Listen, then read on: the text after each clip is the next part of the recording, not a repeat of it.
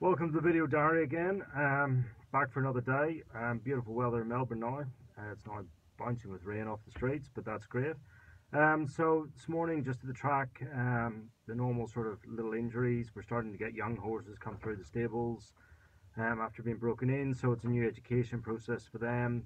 A few little nicks and cuts, but that's all going well. And then we just did a few lung washes. They went really well. You'll see in the following sort of how we do it. So what is a lung wash? A lung wash essentially is when we sedate the horse heavily, pass the tube down into the lungs, blow up the cup, we try and get a sample of the cells. So you'll see in the following video how we do it, and then I'll show you some samples we got today. Really useful to detect for inflammatory airway disease or for evidence of bleeding. So bleeding into lungs, exercise-induced pulmonary hemorrhage. Commonly seen in racehorses to a degree, and also eventers as well. So it's something we need to be aware of, and we need to put in place some treatment methods to try and prevent it happening, because that's always the aim. We don't want it to happen. So do that there. So that went well, and we got that all done. So it went the procedure went really easily. Sedation, we've done it plenty of times, once or twice before, so went well. And then just a couple of lameness exams. To perform a lung wash, what we do is we sedate the horse very heavily, and then we pass a sterile tube down through the throat, down into the lungs, and blow a cuff up. As you can see here, we're instilling sterile saline into the lungs, and then we're drawing it back. Looking to get a sample of the cells within the lungs. We get about 90% recovery of all the fluid that goes in, and then the horse will absorb the rest of the sterile saline that we infuse into the lungs. Most horses tolerate this process really well. When we get the samples back, you can see in these examples we've got 3 or 4 different colors. So on the left of the screen we've got a mild red tinge of red, and then in the middle there's a slight discoloration. On the very right of the screen is actually a clear sample that hasn't been instilled in the lungs. So you can see there's a wide variation here in each of the samples that we get, and once we've got these samples, they then need to be submitted to the laboratory. Now some horses will have different appearances. In an extreme example, in the next image you'll see a horse that's had a severe bleed. So you can see here the left samples are bright red. This horse had an acute pulmonary hemorrhage, and we managed to test this here. So you can see there's quite an extreme example of this here, very red. You look back to the previous images and there's a very mild tinge, but this is an extreme example.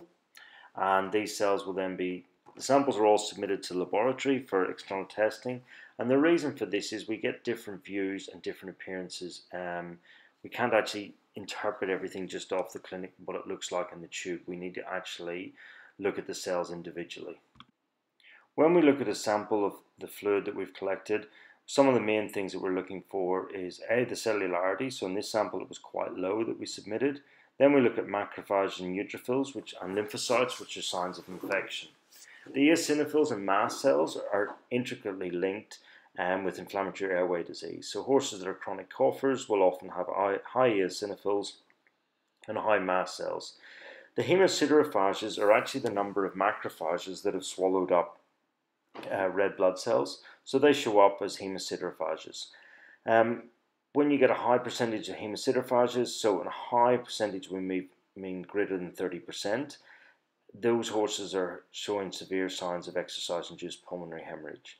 Now, some of your horses that have inflammatory airway disease will have eosinophils and mast cells, anywhere up from 4, 5 to 15%. Those horses there will have a different treatment regime to the horses that have just got pure exercise-induced pulmonary hemorrhage. So the rest of the day was taken up with just following up a few cases.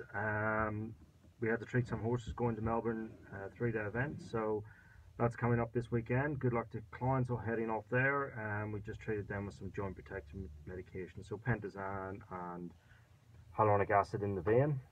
We found that a really useful tool to help those horses, just to take any sting out of them, the joints, before they go into a big event. So they all trotted up well, trotted up sound.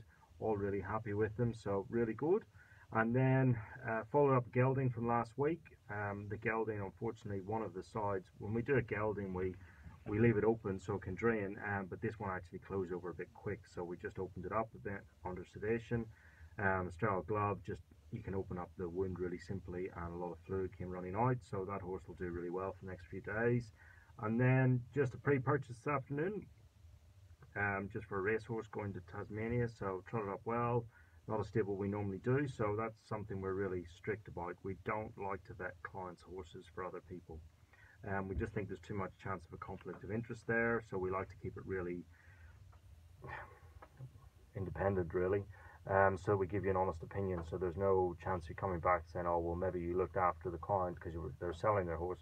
We don't like to do that. We find that's just too much of a conflict of interest. So vetted this horse in another stable, trotted up sign, flexed, and we did an endoscope exam, which you'll see the video at the end, and went really well. So really good function of the throat, really happy with it. So onwards and upwards. See you tomorrow. Bye.